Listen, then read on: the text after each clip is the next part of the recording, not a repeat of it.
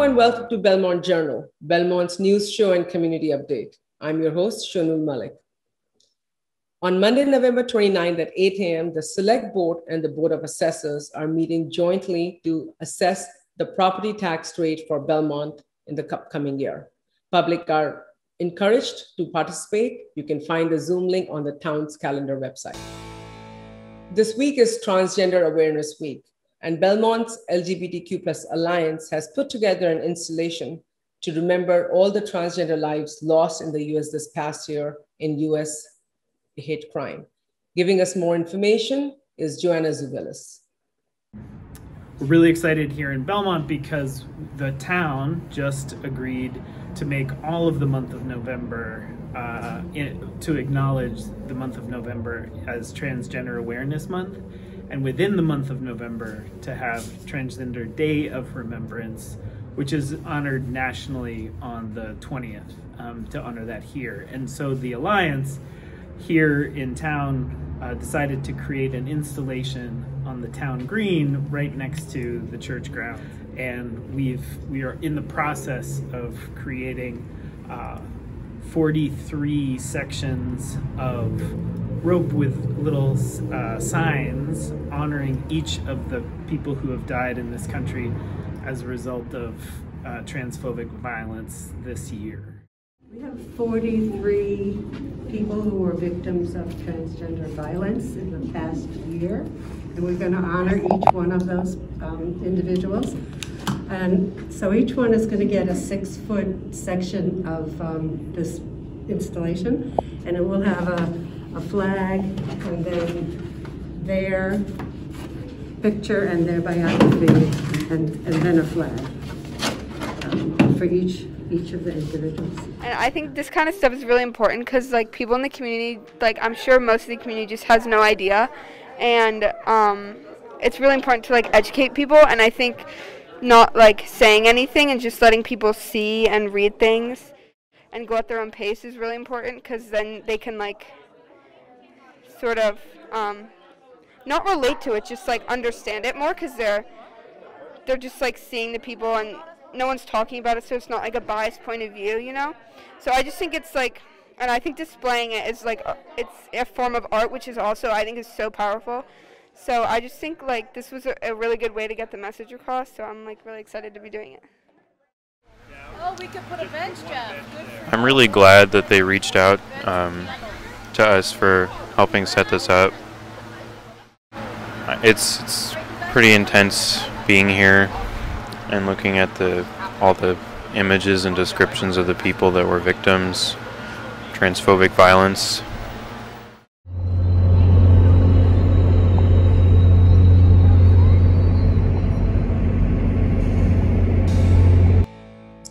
The Belmont Wellness Coalition results for its survey of assessing the risk behavior in youth are out and presented to the school committee. Lisa Gabriello, coordinator of the Wellness Coalition, gives more insight and advice to parents. Tell us about the Youth Risk Behavior Survey. So this is a comprehensive survey that is administered every 2 years in Belmont, and it is administered to students in grades 7 through 12. The YRBS asks a wide range of questions to our students, Mike, trying to gauge their overall well-being, their health, their questions on nutrition, screen time, experiences around mental health and bullying, and questions about substance use. So it's a really comprehensive tool that has been around for about 30 years.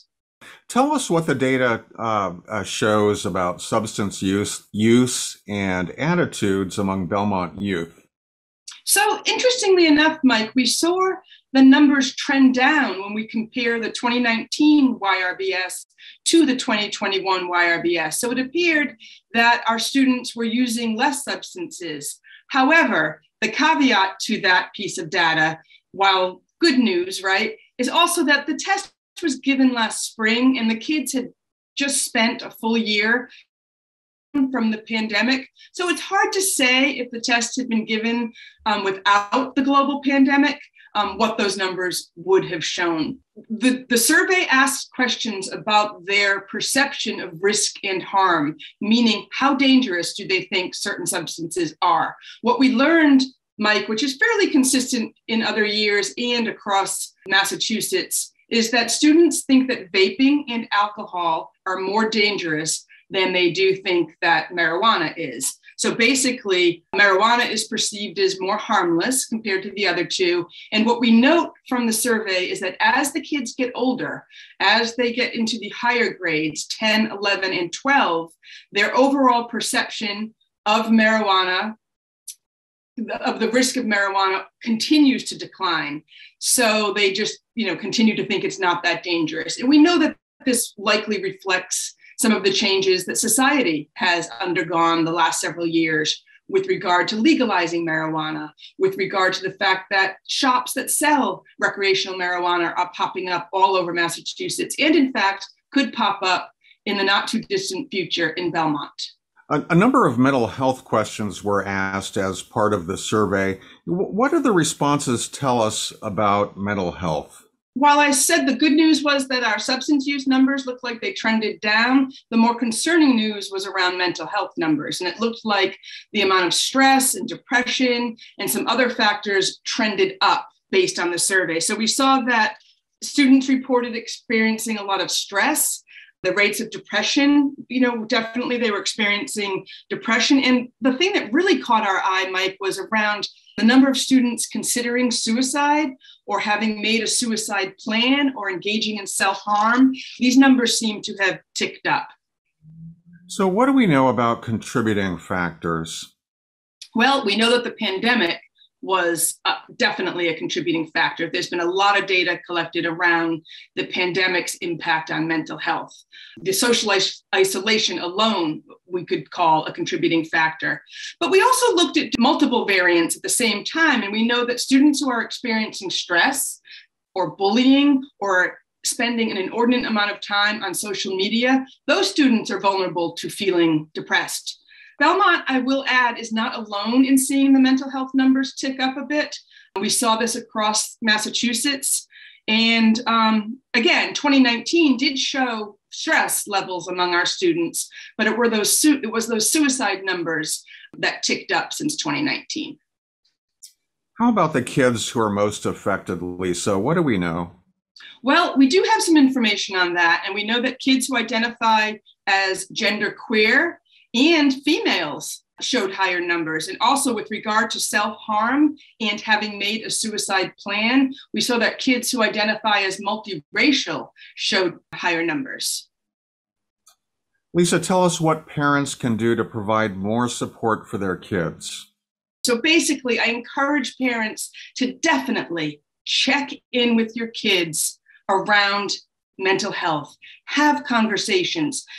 The same way that you would talk to your children if they had a migraine, issues with chronic migraines or issues with other medical things. Make mental health a priority as well. To not discuss mental health is to stigmatize it. So have conversations, ask how things are going at school. Ask specifically, is there anything that I as your parent can do to support you? Keep an eye on the amount of sleep they're getting. Try to encourage a solid 7, 8, 9 hours of sleep. I know that's really hard with teenagers, but try to encourage it. Keep an eye on their use of social media. Encourage them to take breaks. Model taking breaks yourself. Put your devices away. And if you think that their behavior has crossed over into more concerning, they're really withdrawn, they're quitting things that they had enjoyed, sports, activities, they're not hanging out with friends the way they had, then really encourage professional help. It's difficult now. They're certainly harder to get those appointments, but it's not impossible. Contact your pediatrician to see if they have a list of providers. Contact the insurance company, your health insurance company, to see if they have a list of providers. So there are things that parents can do to show support to their kids. Joining us today is Franklin Tucker, editor of the Belmontonian. Franklin, welcome, and please shed some more light on this very concerning survey results. Yes, thank you for having me. I know that you had Lisa Gabriello, who was one of the authors of the study of the survey, and she reported that those very concerning numbers, upwards to 9% of both middle school and high school students who actually planned suicide. A fifth of middle school students have thought about it, and marginalized communities such as queer gender have even higher rates, up to a third of both planning and considering suicide. So those were issues that really was brought to the attention of the school committee. And I think just hearing their response, they're more than just concerned. They said that these are issues that can't continue. The community will have to move forward in terms of taking a real action about this, and the school district through Superintendent John Phelan has stated that they are going to be presenting in the budget and for the budget and soon a complete plan on anything from continuing education for staff to identify students who are in trouble, to social workers, to just assessments. And he said, now it's going to be up to the community. And he said very distinctly, the community is going to tell us whether they think this is important when he presents it and it goes before town meeting. Holidays are just around the corner, and along with the festive and the cheer, which is much anticipated, also comes loads of boxes. The Belmont town has organized yet another drop-off day for the cardboards. Franklin, can you tell us more about it, please? Well, it's almost like Christmas for a lot of homeowners when they can go down to the DPW yard and throw their cardboard boxes and drop them off. This year, it's going to be on the 18th of December. It is a week before Christmas. It's unusual that we have it before Christmas, and it's going to be $5. You can go to the, I believe it's the rec department's website, and you can register. It is $5. People were like saying, well, it was always free. But, they did it back in January of this year after Christmas. And they thought, we may not see as many cars this year. It turned out that, over 350 cars lined the streets to the DPW just because people have so much cardboard. It's one of those things where people are phoning already last month, the town, and saying, when are we going to have a drop off? And wow. So it's part of Christmas in Belmont. Mm-hmm. Would there be another drop-off after the holidays to get rid of all the... There has been talk about that, but they haven't decided on a date. Okay, thank you. Thank you for that update. Belmont has one more reason to be famous. Keira Knightley, the Hollywood actress, is coming to town for a movie shoot. It is exciting. Keira Knightley's coming to town. It'll be for one day, December 6th. It'll be in the Windbrook area on Stabler Road and in front of the Windbrook School. The Windbrook School is going to be transformed into a Boston Police headquarters, which is pretty exciting. It is a movie about the Boston Strangler, and Keira Knightley is one of the two reporters who first connected all the murders that was happening in Boston and on the North Shore to the Boston Strangler. It's one of those movies where it shows how, it was always dismissed because it was women who were being murdered, and these women reporters were reporting on it. So this is going to be a very interesting film. It's not going to be about the murder. It's going to be about, determining who is the murderer. In our next segment, we have Joanna Zuvelis being interviewed by Fred Rigolo. Joanna is a multimedia journalist at the Belmont Citizen Herald and the Belmont Wicked Local. So thank you, Joanna, for being with us. So the first story that you are sharing with us today is a heartbreaking one. There is a new bench at Cleo Pond. Can you tell us more?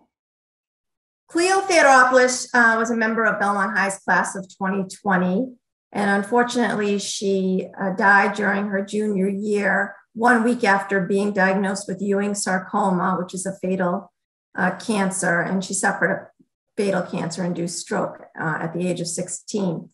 It's been nearly 3 years, but Belmont hasn't forgotten Cleo. There's a banner that hangs on the fence at the entrance to Harris Field where she played field hockey.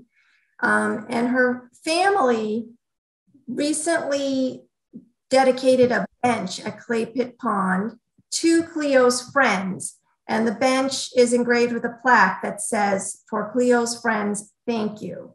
And I met with her mother, Amanda, who said it really, she just can't thank the friends and classmates of Cleo enough for all the outpouring of support they showed during this difficult time.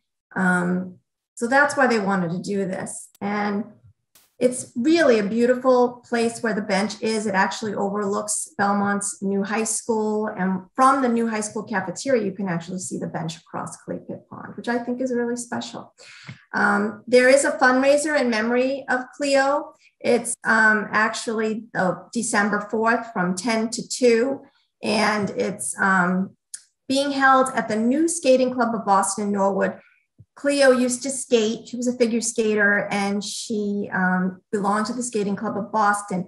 Proceeds from this fundraiser, which is sponsored by Dedham Savings Bank, and it's also the Scott Hamilton Cares Foundation, Mass General, and Dana-Farber Institute that are organizing this. Funds raised will benefit the Dana-Farber Cancer Institute's Center for Adolescent and Young Adult Oncology, and that's where she was treated. Mm-hmm. And next story, the people, if you want some toys for the holidays season, you might want to start early this year. Right, Frederic. The pandemic has caused a major upheaval in the global supply chain, as you may have heard on the news. So this has caused a delay in the shipping of things like toys. But the good news is Darren McGeehan, who owns the toy shop of Belmont, he ordered early. He got stock in for the holidays in August because he saw this coming, he said, and he expects this will be the same issue next year. He said, because the manufacturers in China shut down during COVID and 80% of his stock comes from China, that's part of the reason for the delay. But the other thing that's important to note is freight prices have gone up 40 to 50%. And there's also a shortage of raw materials. So all this has caused prices to go up. And he's tried to absorb as much of it as he can so customers don't see it. But you'll probably see things that normally cost $14.99 that are now cost $19.99. And he also recommends having an A list and a B list for your children because it's possible you may not get exactly what they want. Okay, so more than ever this year, shop wise, shop local. And next story is January has a new roof, not a new roof, a new solar panel on Pretty exciting, yes. Solar panels are being installed on the roof of the Chenery Middle School. It's the first municipal building in Belmont to get a solar array on its rooftop.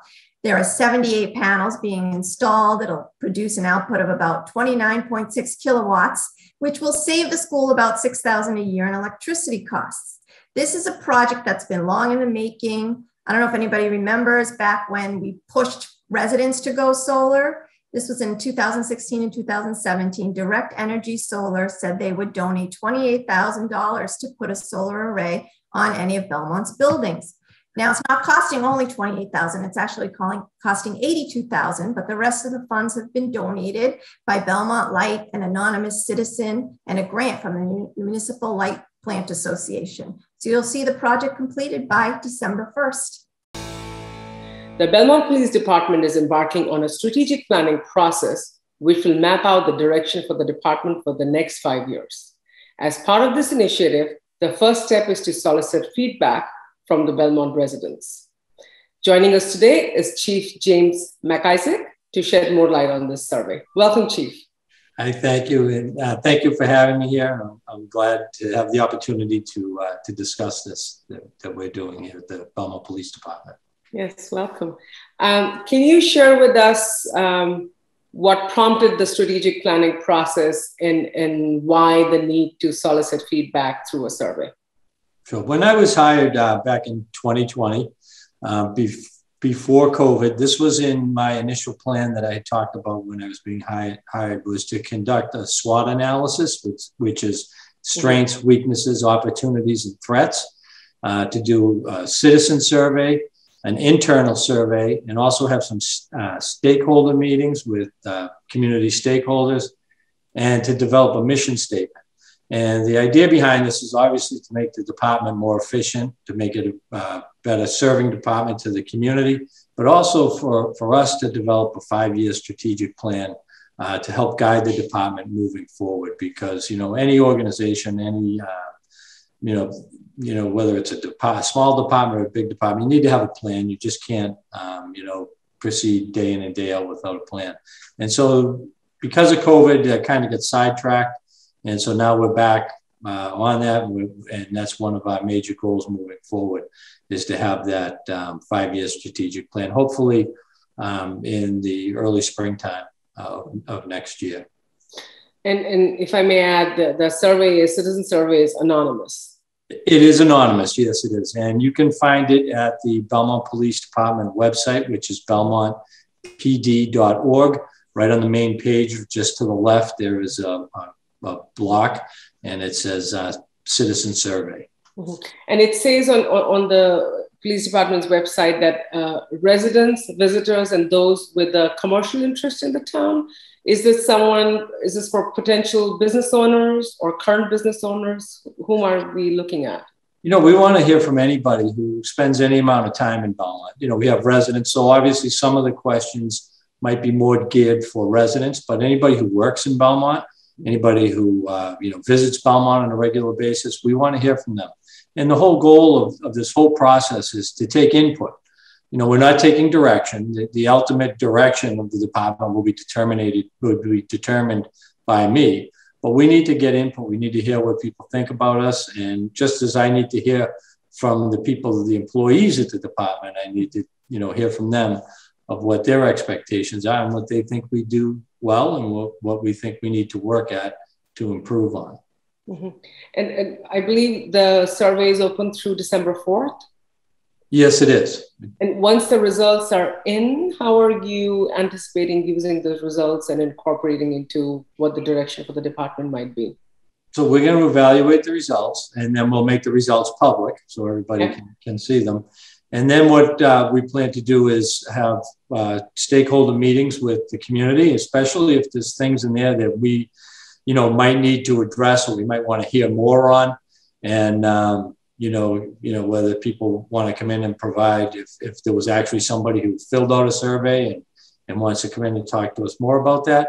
But mostly it's, it's the first step in engaging the community and giving them an opportunity to have input on what their police department, needs to improve on, and also tell us what we do well. Has a similar survey or even a strategic planning process been done for the Belmont Police Department in the past? A survey was done back in, I'm gonna look it up because I'll mention it when I do complete the survey. A survey was done in 2002. I believe it was 2002 with the help of Brandeis University. But that was the last time a survey was conducted. And that survey did not result in a 5-year strategic plan, or I'm not even sure it resulted in anything beyond here's the survey, here's the results, and that was it. So, we're kind of seeing the same thing. We know what Belmont is. We'll hear that traffic is a major problem and those kinds of things, but things have changed a lot, over the last 20 years. So it'll be interesting to see what people's perceptions are of the police department. Belmont High School Auditorium is having its grand opening on December 2nd, featuring a concert by the Belmont High School Band and the Boston Brass. The event is being organized by POMS and Belmont High School Band Director Alison Lacasse. Here is a story. This is my 16th year here in Belmont, and I remember first when I arrived here as the band director at Belmont High School being just amazed at the quality of performances that our students were capable of. And it always broke my heart that they would be performing so beautifully on stage in an auditorium that didn't really honor the work that they were putting out. It's so gratifying to now be able to see students perform in a space that respects the work that they've done with their teachers and that really honors the level of performance that they'll be putting out. We're on the viewer side of the stage, and this was turned over in the last week, and it's ready and being used by the school department. The entire auditorium, that means the stage and all the functions, will be fully available by Thanksgiving. They had all the functions that the performers can expect in a high school setting. We have fully functioning lighting and audio controls that are equal to anything you'd find in a professional production. We have orchestra pit. We have a stage the same size as the old high school, which is a very large stage. We have a fly that's high enough to take any scenery, lots of rigging opportunities. We have seating for 700, which is what they put in the old school. We have excellent acoustics, air conditioning, most comfortable seats. I expect the public in the school will be very pleased with the space. The last most important thing, I think, for performers and audience alike is that when you look around this space, it's a lot more intimate. About the same amount of seating, but it's brought closer to the performers, and therefore the performers are closer to the audience, and it's just going to be a much more wonderful space to see an event. So on December 2nd, we have our first live music performance indoors at Belmont High School since pre-COVID times. So that concert on December 2nd will feature the high school symphonic band and the high school wind ensemble, and we're also hosting the Boston Brass, who are probably one of the most renowned chamber music groups in the world. It'll be, I think, a really wonderful community event to usher in this new, not just the new auditorium, but also sort of this hopefully post-COVID era of being able to do music again and being able to have live performances again. We will be relying on ticket sales, so hopefully folks in the community will come out to hear the bands and to hear the Boston Brass and to help us celebrate the opening of our new auditorium. In community calendar news, if you're looking to catch up something new and exciting locally, here's your chance to catch the play The Servant of Two Masters, performed by the Belmont High School Performing Arts Company on Saturday, November 20th at 7 p.m. in the Belmont High School Black Box. The play, originally written in Italian by Carlo Goldoni, will use a modern translation by Dorothy Lewis. The Belmont Public Library is hosting a virtual event with author Jeffrey Zenter on Monday, November 19th at 7:30 p.m. Jeff Zenter is the author of New York Times notable book, The Serpent King, Goodbye Days, and Rain and Delia's Midnight Matinee.